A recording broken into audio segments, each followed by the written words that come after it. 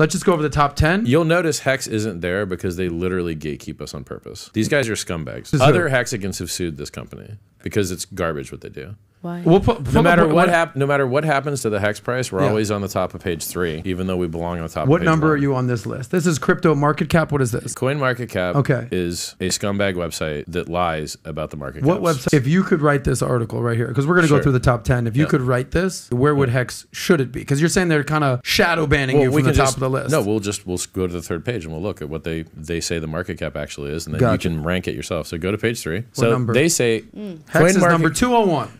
CoinMarketCap themselves on their own website says that Hex's market cap is $8 billion.